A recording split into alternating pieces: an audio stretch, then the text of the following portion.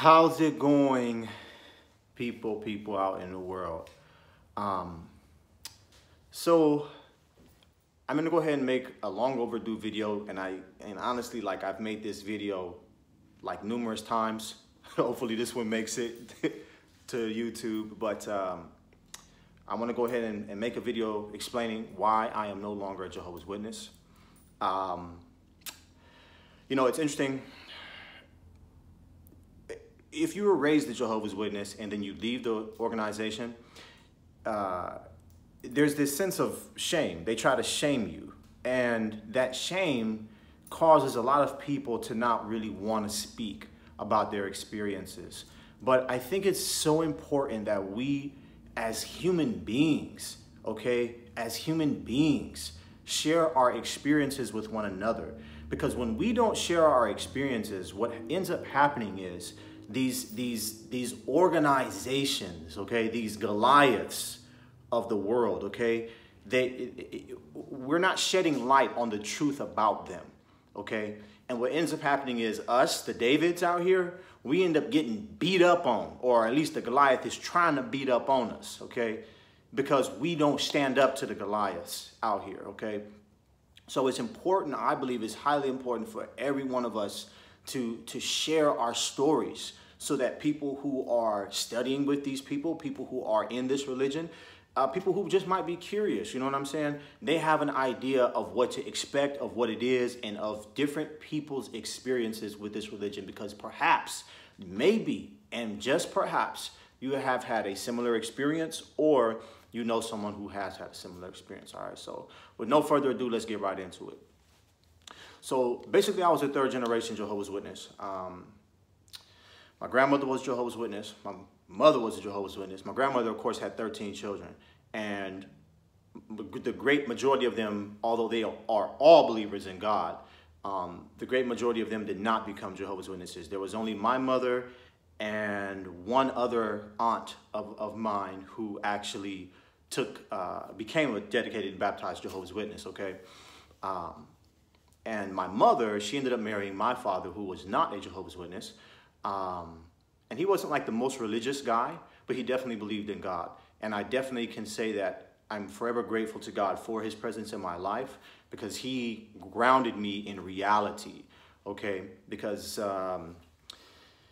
it's like there's a lot of religion being taught in this world, but not enough God being taught. But that's a whole other conversation, So, but anyways, my parents, they split, they were divorced, and I was raised primarily by my mother, and my grandmother. But I would definitely spend time with my dad. But what I'm saying is that he was a big influence on my life, but I didn't live with him, So I don't want people to think, oh, well, this man is the reason why this and that. Like, no. We all have our stories, but it was my choice to become a Jehovah's Witness. It wasn't because of the influence of other people. So anyways, living with my mom, we would, go to the meetings, go out and field service. I was that 8-, 9-year-old kid knocking at your door, opening up the Bible to show you John 3:16. I really enjoyed it. I'm not gonna lie to you guys. Like, I enjoyed the educational process of becoming a believer in God, of becoming a Jehovah's Witness. I've always been a knowledge junkie, you know what I mean? Particularly when it comes to the Bible. I remember some of my earliest memories in life are moments of trying to find God, moments of trying to understand who God was and thinking about God and just having this inner feeling of connection with God. I remember that from even before, this is long before I ever stepped foot in the Kingdom Hall. I remember these moments, vividly and clearly. And so, and maybe it was because of the environment I grew up in, like being around my grandmother and my parents, just the love that we felt and the way that we would pray, just the vibe of my family was just very, I can't explain it, spiritual, So that was my upbringing. And of course, when I was in high school, played sports, was never an issue. The Jehovah's Witnesses never made an issue of it. But of course, with sports and a lack of discipline, I guess you would say, at the house came my ego. And I kind of fell away from the truth a little bit, dealing with girls and, stuff like that, normal stuff that, young men deal with. And I ended up, this was before I was baptized. I was just studying at the time, and I kind of slipped away. But then later on in the future, I got back involved, and I started taking it serious. And at this time, I was probably about 21 years old. And I started going hardcore back into the meetings, into service. I was giving talks, giving prayers, things of that nature, growing. And then eventually, I got baptized. And my baptism, to me, represented my dedication to God. To me, it had absolutely nothing to do with joining any organization. I agreed to get baptized because I told myself, Lord, my life is yours, and I don't want to live my way. I want to give it all to you. Okay, so I was baptized. So shortly thereafter, I would say maybe about 6 months later, immediately after I was baptized, everything in life became more important. Okay, I became highly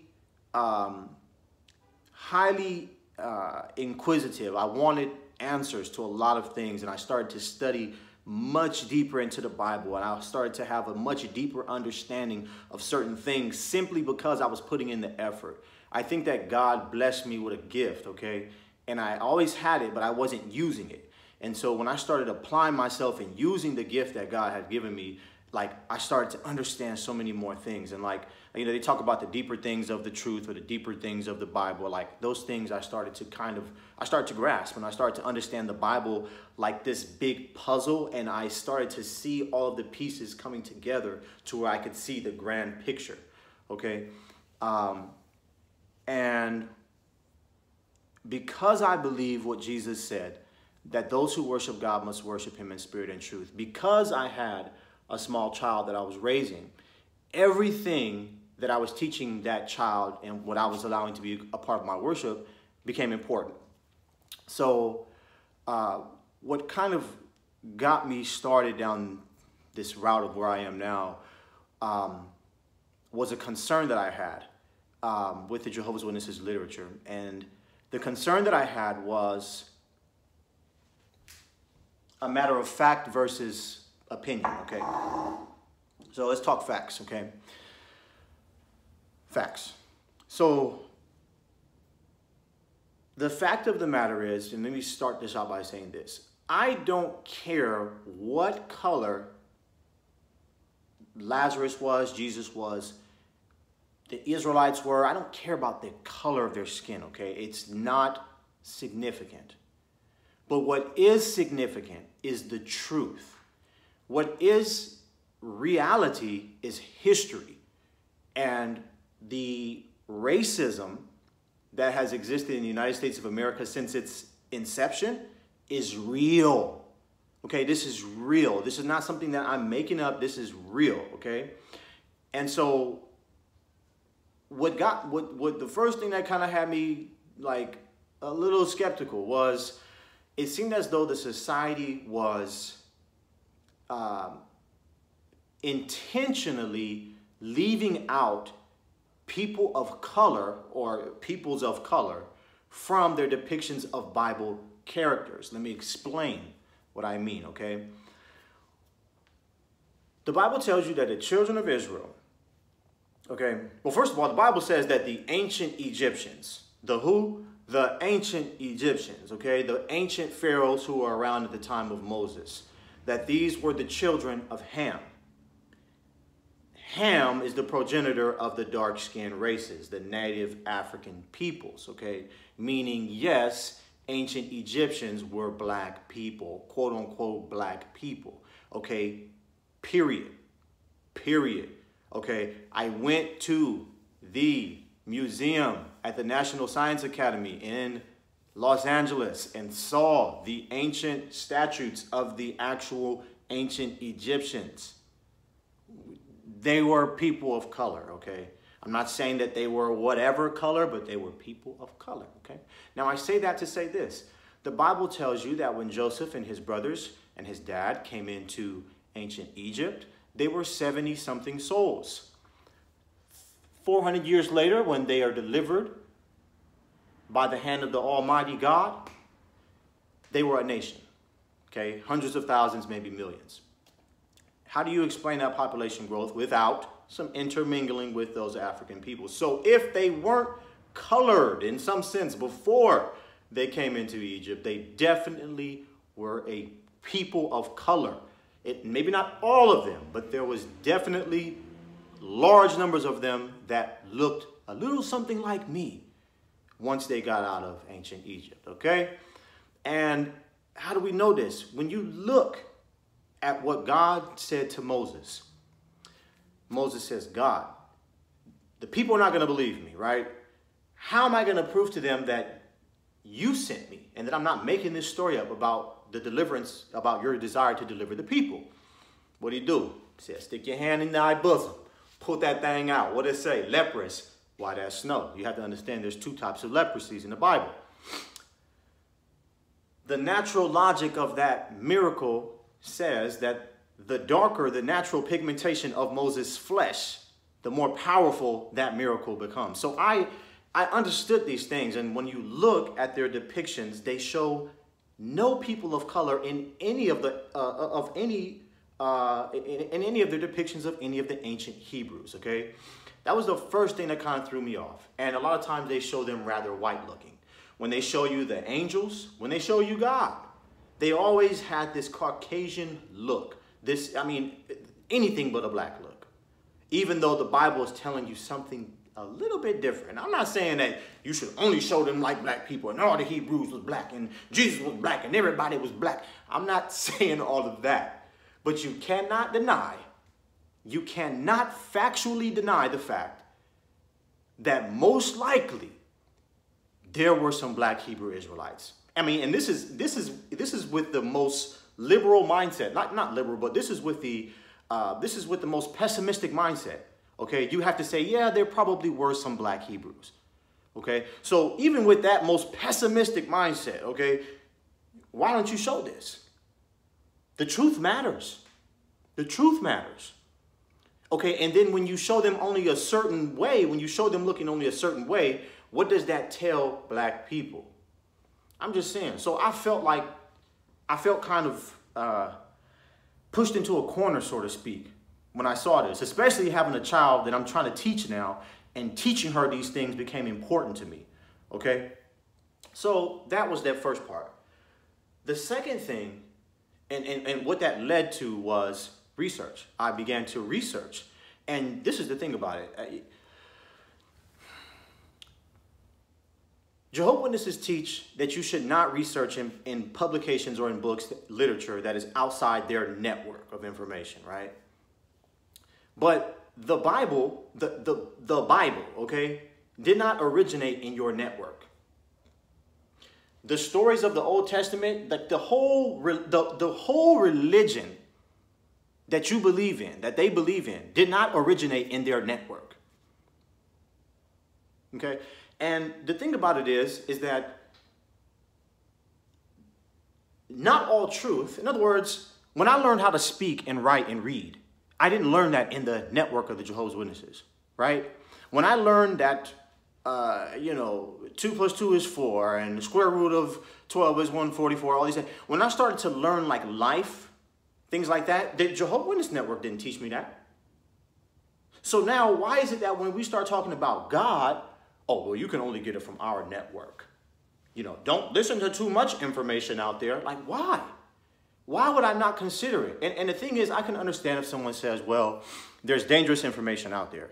But here's the key. Here's the thing.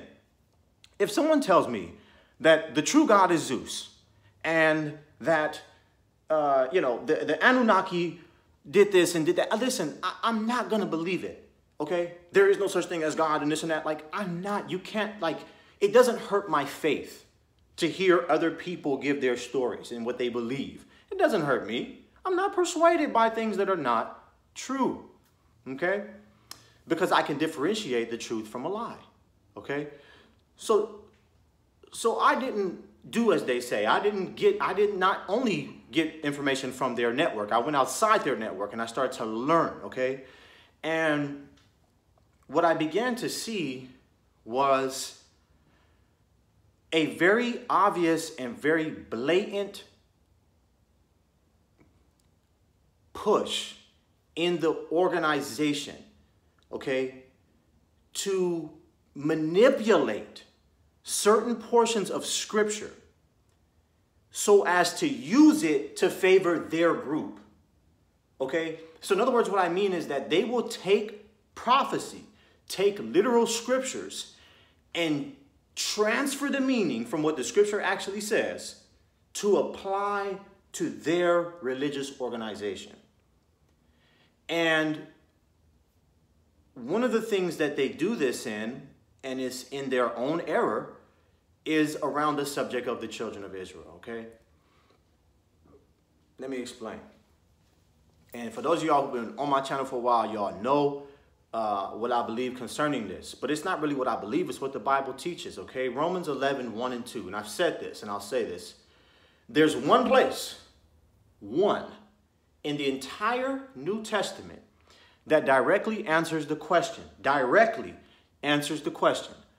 post-Christ, post-Jesus, has God rejected the children of Israel as a people? That question is answered directly in only one place in the entire New Testament. That's in Romans 11, 1 and 2. Paul says, I ask then, God has not rejected his people, has he? Now, is that not directly the question? He's asking the question because he's getting ready to give you the answer. The question is, can they and can you accept the answer? Okay. The next thing he says is, by no means. Never made that happen. Meaning no. Then he goes on to say, for I too am an Israelite, the tribe of Benjamin, tribe of Judah, so on and so forth. No, the tribe of Benjamin, so on and so forth. And then he says, God has not rejected his people whom he first recognized. Okay, so, and then he goes on to tell them that, listen, that, hey, that God has reserved a remnant until that day, and that a remnant will be saved. So I don't teach that, oh, all Israelites, and I don't believe that all Israelites are going to be saved by God, but the remnant, hey, hallelujah, praise God, shall be saved. That's what the Lord say. That's what the words say. I don't have to add or manipulate or change or switch up the scripture or manipulate the scripture to fit anything, because the scripture is the truth. See, and again, this is the David versus Goliath battle. Goliath says, no, this is my scripture. This applies to me. You know what I'm saying? No, you're a liar. You're blaspheming. You uncircumcised heathen. You're blaspheming. I'm about to snap you with the sling today. But y'all understand what I'm saying though, okay? So, and this was just one such example, okay? You know what I'm saying? When you get into Joel, the 3rd chapter, and this is what I'm saying. I began to see that their organization was teaching things wrong.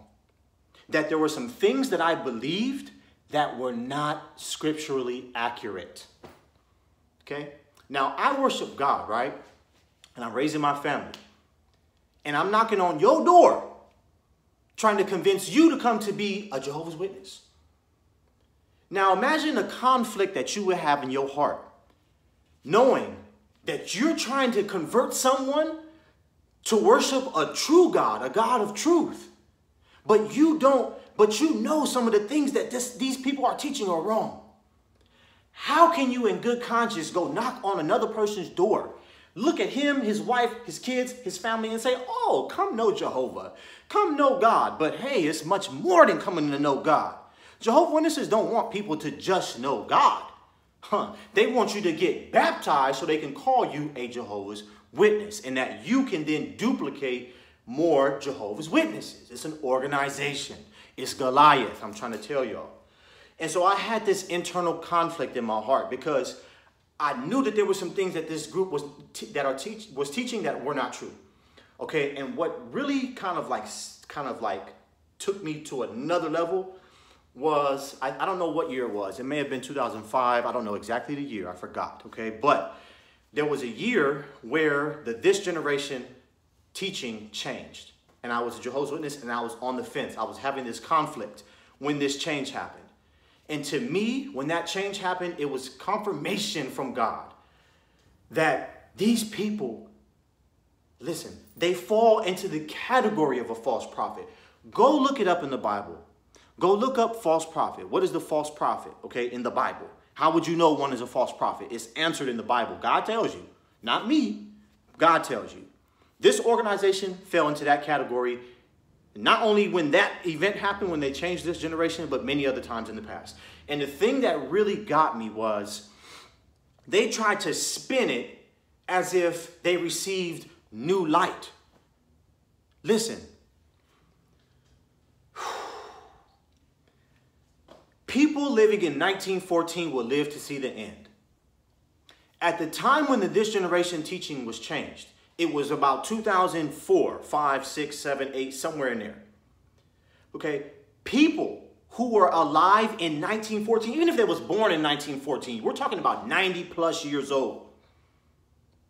Don't tell me that you changed this teaching because of some new light.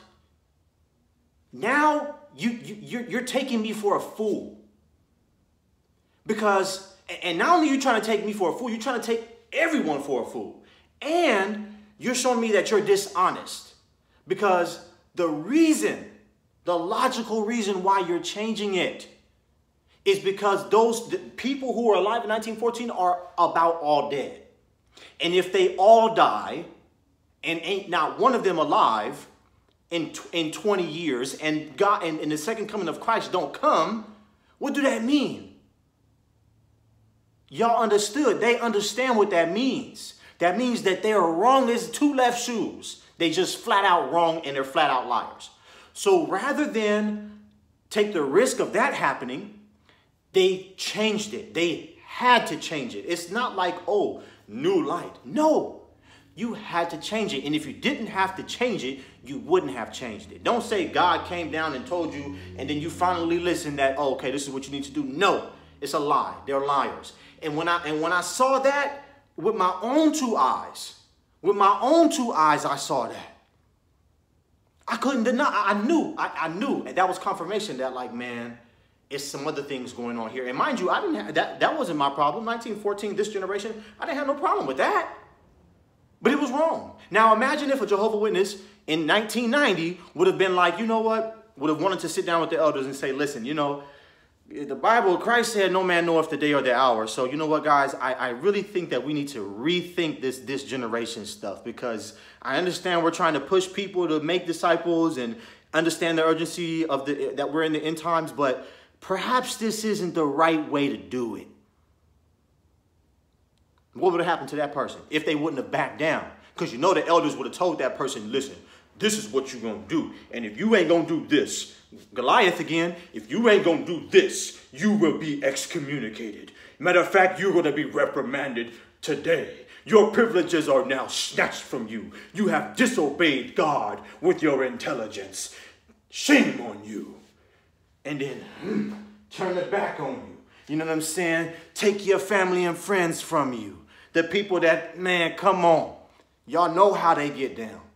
And this person would have actually been teaching the truth. And now 2005 come around and, oh, you know, they change it, right? To what this man was just talking about 20 years ago. Where's he at now? God knows where. Okay, he been excommunicated, y'all. They did whatever they did to him, only to realize that this person was actually telling the truth the whole time. It's a cult, okay? So I saw all these things happen, and so this is what I did, okay? This is what I did. Because I still believed somewhere in my heart that perhaps God was trying to work with this organization, and maybe this wasn't all for naught. You know, it's the faith that you have, because your faith in God comes through this organization. That's how you're taught to think, right? So because I had that belief still, even though I knew the word was higher than an organization, okay, because God doesn't need an organization to complete his mission on earth, okay? So what I did was I sat down with a brother who I studied with to become baptized. This is a brother who knew me since I was yay high. I'm talking about knee high, okay? And I told him what I was going through, my issues and my problems with the teaching, with this teaching on the children of Israel. I showed him Ezekiel 37, okay, which Jehovah's Witnesses miserably tried to explain in this new publication, Restoration of Pure Worship. Miserably tried to explain it. Doesn't even make sense, okay? I showed him Ezekiel 37. I showed him Isaiah 11, 1 and 2. I showed him Joel, the 3rd chapter. Joel, the 3rd chapter, the Valley of Jehoshaphat. Y'all notice it's talking about the second coming of Jesus Christ, Armageddon, etc. God says he will judge the nations on account of what they've done to the children of Israel. You've sold a girl for wine. You've sold them to the Grecians. You've done this and that. Now God's judgment is on the earth. So how are the children of Israel done away with permanently by God? But in the end, God is judging the nations on account of what they've done to them. And we teach that Joel, the 3rd chapter, is talking about the second coming of Christ, but we don't believe this part of it. Why? I showed him that scripture. I showed him many other minor prophet scriptures, books of Isaiah, the connection between the way that the end times is talked about in Isaiah and the way that it's talked about in Revelation, and how they're actually the same event and they tell the same story about what God is going to do for the children of Israel. I showed him the 144,000. Listen to me when I tell y'all this. Jehovah's Witnesses believe the 144,000 is a literal number. This is how crazy this is. You believe, okay, understand that the 144,000 is the product of an equation, according to the Bible. So you believe in the literal number, 144,000, literally. But according to the Bible, what is the 144,000 a product of? How do you get there? 12,000 from each of the 12 tribes of Israel that were listed. So how is it that you believe in the 144,000, literally the number, but you don't believe in what makes up the 144,000? So it's like me saying, well, yeah, I believe the square root or I believe that 12 times 12 is 144, but I don't believe in 12. The number 12 is insignificant. In fact, the number 12 doesn't even exist. This is, nah. But no, 144, yeah, absolutely. It don't make no sense, right? So, I'm showing them all of these scriptures, showing them what the Bible says. And I even showed them that the Jehovah's Witnesses, not until about the 1930s, they weren't teaching replacement theology, which they now teach, okay? They came out with publications, Salvation for the Jews, in the early 1930s. That was specifically written for the children of Israel. Well, who they thought were the children of Israel, okay? The quote-unquote Jews, okay? The Jews. Understand that Herod was a Jew. Herod was the king of Judea at the time of Christ. Herod was a heathen. Herod was not no Israelite by blood. So when you get into these scriptures and these prophecies concerning the children of Israel, they're not talking about a group of people who converted to a religion. See, so what the Jehovah's Witnesses did was they sent this literature out into the world, but who they sent it to couldn't receive it because it's not for them. You're targeting the wrong people and you don't even know it. And so what the Jehovah's Witnesses turned around and do, they saw the response they got, which was next to nothing, because a religious Jew pretty much will not believe in Christ. That's just, they don't mix, okay? A religious Jew, okay? I'm talking about the Jew that you believe, that we see today, okay? That belief and their religion, when you research their religion and what the religion believes, it's totally incompatible with being a Christian and believing in Jesus Christ.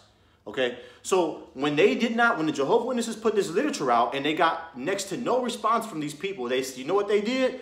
They changed their understanding. That is when they started to teach in replacement theology, because they figured God must be done with these people. This must be, the chapter is closed. It's over, right? Then they started doing what? They started manipulating Jesus' words. When Christ said that, what did he say? Many times I've tried to come to you, but listen, your house is abandoned to you. And all these other scriptures that they try to use and they manipulate, okay, to try to justify their teaching. But they're wrong. You see? They have to manipulate and twist scripture. And this is how you know. You know when somebody is reading scripture and something just don't feel right. You got like this feeling in the back of you know what I mean? Your neck itching, your neck hair standing up. Somebody up there talking and they trying to interpret scripture and like your back is itching and you just get this weird feeling something's wrong. Don't just dismiss that in one ear out the X. No, something is wrong. The Holy Spirit is real. Do you believe in the Holy Spirit? I said, do you believe in the Holy Spirit? The Lord say that the Holy Spirit is the Spirit of the truth, reminding you and teaching you all things which he have already taught us. Do you believe in the Holy Spirit? See, but I wasn't presumptuous. When I started having these second thoughts, I wasn't just like at their door doing all this and that. No, when I got these second thoughts, what did I do? I did what any reasonable person would do, which is research, dig. And when I dug, I found what I found. And so I brought the information to their attention. 30 minutes in, and this is where I'm at, okay? We had several elders meetings. And I'm going to give you guys a short version because this video is getting long. I showed them all the scriptures. At the end of it, the highest ranking elder in our congregation, he tells me, and I kid you not, this is what he told me. He says, you know what, Preston? He says, I can't tell you that you're wrong. He says, I'm not saying you're wrong in what you're believing and what you're saying to us and what the scriptures are showing us. I'm not saying you're wrong. And this is what he told me. He said, but because the society teaches this, okay? You're saying this, and we're not saying you're wrong, but the society concerning this issue teaches this. This is their stance on this right now. So what you need to do is wait on Jehovah. By the way, don't talk to other Jehovah's Witnesses, because this was the problem. I was talking to other Jehovah's Witnesses who I believe loved God, the God of truth, and the Bible. I was talking to them. I couldn't keep my mouth closed about the truth, okay? And not even the whole black part, it had nothing to do with that. It was, you know what I mean? And it wasn't everybody. I wasn't going around, you know what I mean, doing all kind of extra stuff, but you know, people was looking at me differently, but I was standing a little bit different. Like my eyes was probably lighting up a little differently about certain topics. And I already had a certain voice in the way that I spoke. So people they knew who I was. I had a reputation in the congregation. So just through normal conversation, I would talk to people about this. And that's what the brother told me. He said, listen, because the society has this stance, you cannot teach. You cannot come over here and take this and talk to other Jehovah's Witnesses about it, because the society is teaching something else. And when he said that to me, it broke my heart. Broke my heart. See, I was thinking it was going to be a round table discussion about the truth, because I'm not going to come to your door teaching you no lies. I'm not going to come. I refuse to go to your door and talk to you about God, knowing that I'm teaching you lies. I can't do that. See? Can't do that. So what was given to me was an ultimatum, and I either had to stop talking about it, or I was going to be removed from the organization. And because of this ultimatum that was put before me, I am no longer a Jehovah's Witness. This is my story about how and why I am no longer a Jehovah's Witness. There's been a lot of negative things that have happened since then, concerning my relationship with my family members and my old friends who were Jehovah's Witnesses. Obviously, I don't have their support and love the way I used to. I recall one occasion specifically with my grandmother, who basically was a strong part in raising me, asked me to leave her house. You know what I'm saying? And I wasn't even talking about religious topics. It was just my presence being there. You know what I mean? And that was one of the hardest days of my life. There's been a lot of things, and I can't even begin to explain to you the level of betrayal that I feel, and the reason why I feel betrayed is because the very thing that gave me the pride to say, I'm a Jehovah's Witness, this is the truth, that right there, that part, that gave me the pride. And that very love for the truth and that very desire to teach the truth is the same thing and the same reason why I'm no longer Jehovah's Witnesses, and why I've lost those relationships. Goliath didn't like it. He didn't like what I did. So this is where I'm at right now. Now, as I told the brothers there, I said, you know what? God was with me before, I ever walked into this building, and when I leave, guess what? He gonna still be there. Praise God, huh? The Bible tells you there is one mediator. How many? One mediator between God and man.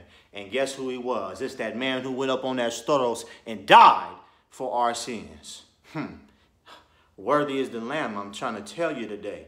So I recognized that I don't need, like you don't need me, okay, to get salvation and to make it into the kingdom.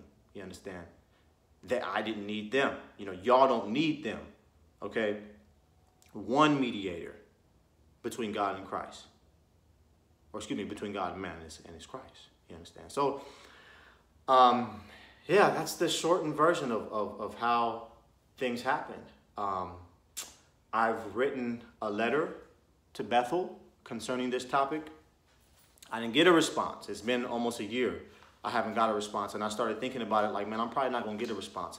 I'm going to have to kind of fib and tell them something else. I know, or maybe not fib, but I'm going to have to like not tell them all the details in order for me to get a response from them.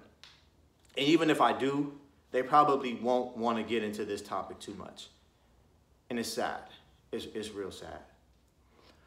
My desire is for those of us, or those of you guys who are out there who are no longer Jehovah's Witnesses, like share your story, you know, like don't feel like you can't speak your story. You speak your piece and speak your truth. Speak it. Like people need to hear what's going on with this organization. People need to know. The show just came out a couple of days ago. It was kind of putting them on blast, like showing the world what this group is doing. You know how they cover up certain things. You know what I'm saying? And like, it is what it is with them. Don't be afraid. You know what I'm saying? Because you matter. Your voice matters.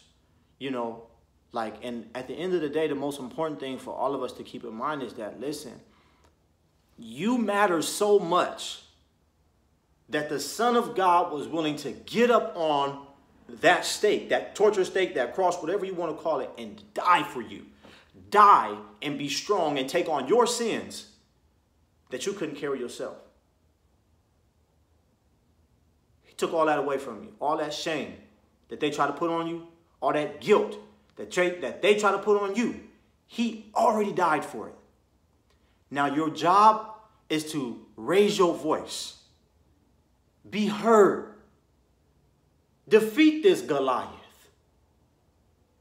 Okay? Because I'm going to tell you, what I've said to y'all tonight is the truth. I haven't lied about anything. And the truth will always prevail. Y'all have to understand that. The Bible tells you that God cannot lie. See, I haven't lost my faith. If anything, my faith has gotten stronger. It's increased. It's increased.